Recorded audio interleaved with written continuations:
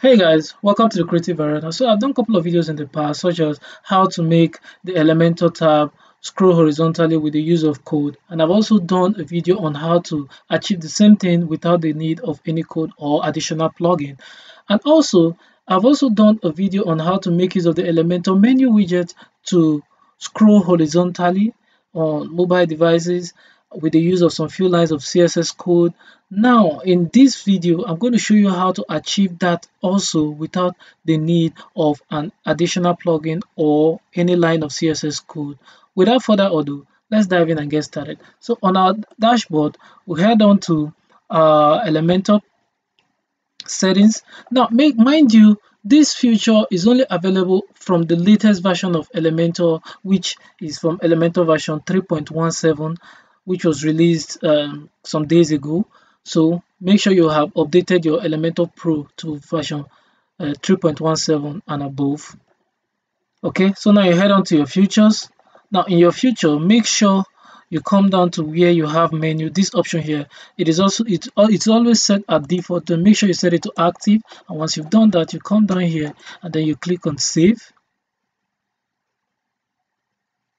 Now once this loads up for you, you now head back to your editing screen. Now we're going to refresh this editing screen so that what the settings we activated here will take effect. Alright, so now the next thing we're going to do is right here on the widget bar, we're just going to search for menu.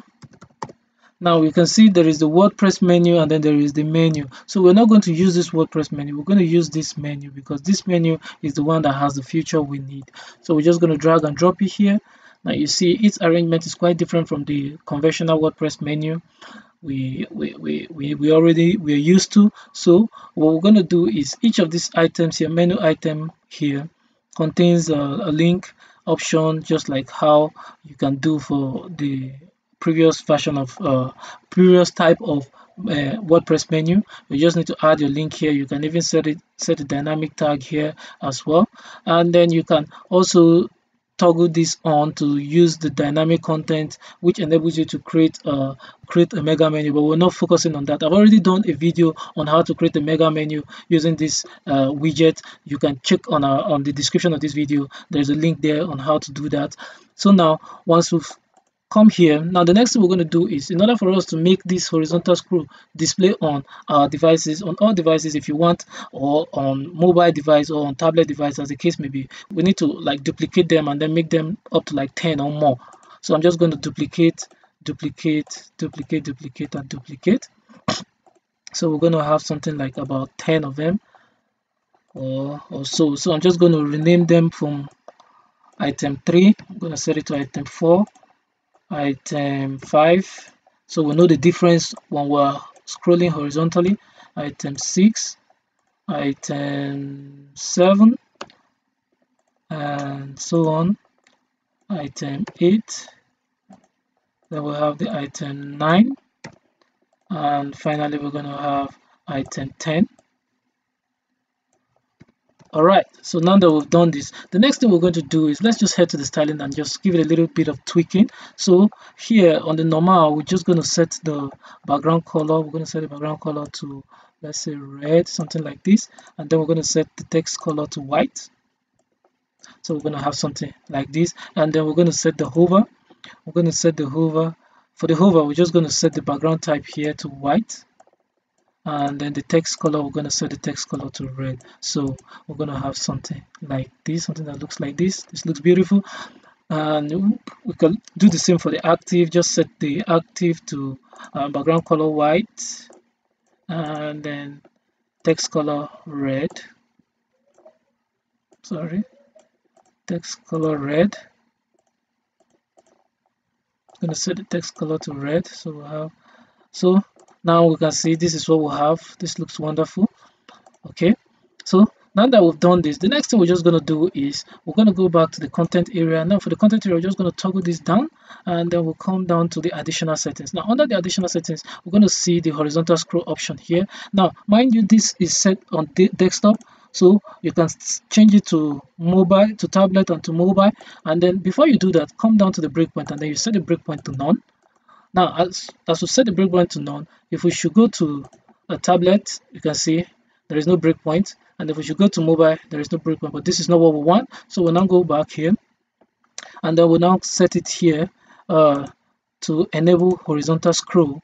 And then when we come here, you're going to see it's going to take effect here as well. And then if you go to the mobile, it's going to take effect as well. So at the end of the day, this is what we're going to get. So now if we should publish this, and then we click on this preview changes, and this is what we're going to get. So now if we should go to right click and then head on to the inspect tool, and then we set it to mobile. As you can see, this is what we get.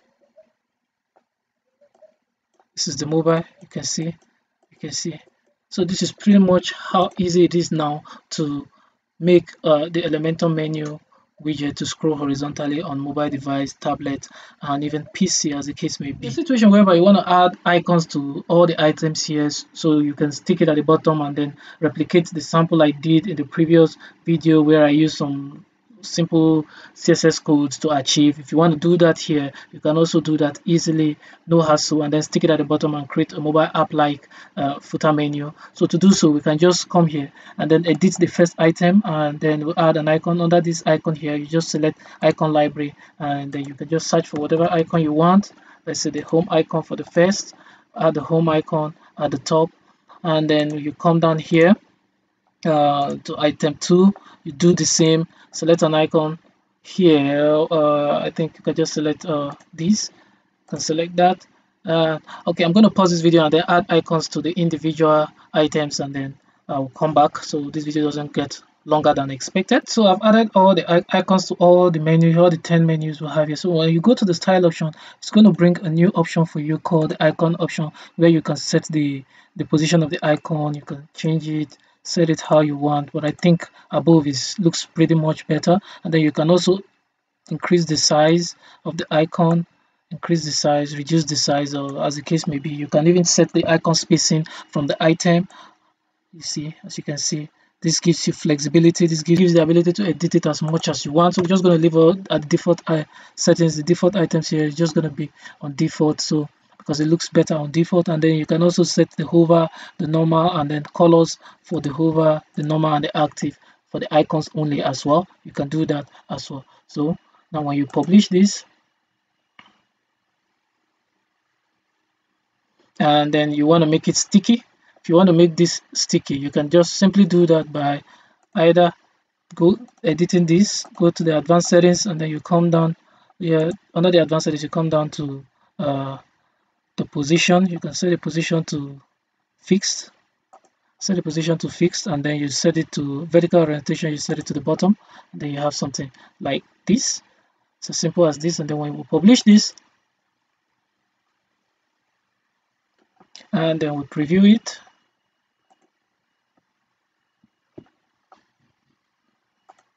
we're gonna have something like this. Inspect it, and then we're gonna have something like this on mobile device. We're gonna have something like this on mobile device, as you can see.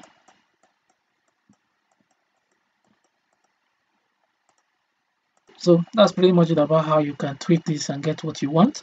And if we should also take this to our simulator, this is what we're going to have on our simulator. As you can see, this is what we're going to have on our simulator. This looks wonderful. You can change the device to whatever device you want.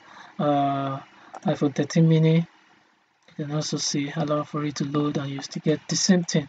So alright, that's it on this tutorial. I hope this tutorial has been helpful to you. If you find this tutorial really helpful to you, you can do us a favor by liking, drop your comment as to where you're confused or you need direction or help, and I'll be there to help you. And if you're new to our channel, please remember to subscribe and hit the bell icon so you get notified first when I drop a new video.